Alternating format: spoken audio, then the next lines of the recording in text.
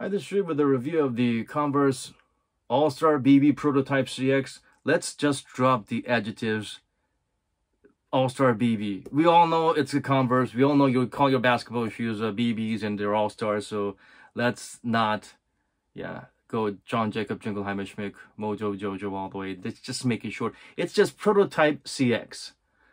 So this, I love the silhouette. It pays homage to the traditional one-star Dr. J kind of Converse shoes, hoop shoes. For a size 9.5, it weighs about 430 grams, so it's pretty heavy, and it feels heavier than what the digits show, especially with the foam all around. One of my subscribers called this the Thanos chin, but yeah, it looks, I guess it's eye-catching from afar. The Thanos chin is the new Converse basketball shoe, but this was unnecessary. They don't need all this to provide any, heel stability. If you took out all this excessive foam, they could have significantly reduced the weight for the shoe. So that's a shame. For aesthetics, they just completely sacrificed, butchered function. The CX foam is only about like yay thin, so all this is just for show. The CX foam is good. I love the way it performed on as an insole for certain shoes or as a midsole swap around for traditional Chuck Taylors to make the walking comfort a little bit better. But the CX foam, I love it. I love it. It's like a fluffy polyurethane material. It feels like a lighter, fluffier React, a bit denser Lunar. I guess I use that expression for a lot of foams that I feel it's just that hits just the right spot. So that's how it feels. The heel CX foam does the job nicely in terms of stepping comfort and shock absorption. It's nicely rounded, so you have this nice smooth transition from heel to toe.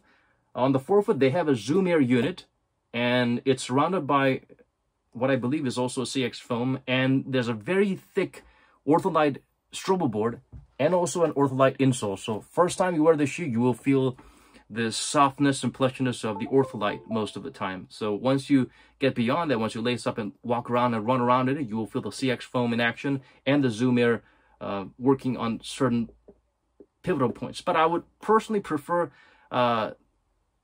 this plastic plate. It's inserted right underneath your foot. It's kind of placed in the midfoot so it doesn't hinder the cushioning so much, but unfortunately it extends a little bit too further closer to the pivot point. So if it was ending somewhere here, it would be better, but it's somewhere around here close to the pivot point. So it can feel, you can feel it's there, but thanks to the thick strobo board and the Ortholite and the Zoom Air and the CX foam, it's not as bad. You don't feel the plastic getting in the way as much as most other stupid shoes that had the plate right underneath your foot. But I wish they would have gotten rid of this or just made it a really short one here or something that's placed closer to the outsole. So that's one unfortunate design flaw there. And of course, this excess weight. And this little elf nose or elf shoe tip. I love this because it lets you slide your foot in nicely when you're trying to just chuck your foot in to quickly lace up and go out and shoot some hoops. So yeah, I don't find this annoying. I find this to be something that supports the cause. It has a function without trying to look too stupid. I guess it kind of looks stupid unless you're De'Aaron Fox or Draymond Green or one of those star players that's rocking this. And if you're doing a good job, who cares how stupid your shoes look? They would look good if you do a good job. The tongue is very soft and thick. It's got this padding and neoprene material. Also, the inner booty is sort of like a neoprene inner booty all around. So even though it looks like it's just plain old mesh and canvas, it's not as breathable as it looks from the outside. So breathability, not a great deal. The fit, because of this crazy foam rubber surrounding the shoe, it feels very stuffy, stifling, and narrow. So if you have really narrow foot, you can go true to size and really enjoy the shoe. But for those wide footers, I would not recommend this. Even if you go up a whole size, you will still feel this pinching and stifling you. And even for narrow footers, the problem with this shoe is that it runs kind of long if you don't go down half a size or a little bit. So you will feel that discomfort here, that roominess. And most importantly, there's this crazy dead space on top of your toe box. There's nothing you can do about it. The lace loops end here, so if you want to engineer some holes and make the shoe a little bit tighter around the toe box there, you can do that. But Why pay money for that? If you're buying a shoe, just get something that fits. So the fit, to me, it's a deal breaker for me, unfortunately. The cushioning overall I think the cushioning is great. This is the best cushioning setup that I've had in the recent 21st century Converse, not 21st century, 2010, post-2010 Converse basketball shoe. I think this is the best cushioning setup.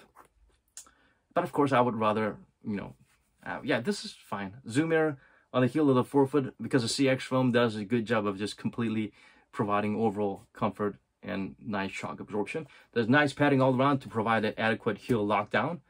And yeah, the outsole pattern, I love it. It's got these nodules and it grips the court really nicely. But here's the problem with this nodule. It's not as bristle-like flexible like the ones you saw in the Kobe 10s. So they're not gonna let things flow out. So dust will just get stuck here like it's a maze.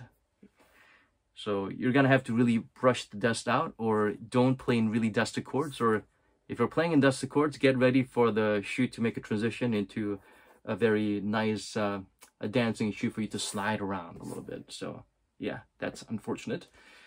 My biggest complaint, other than the fit, is this shoe is really narrow. So the base is not wide enough, so it's not providing that adequate anti-inversion lockdown. At the same time, look at this. It's just vertical.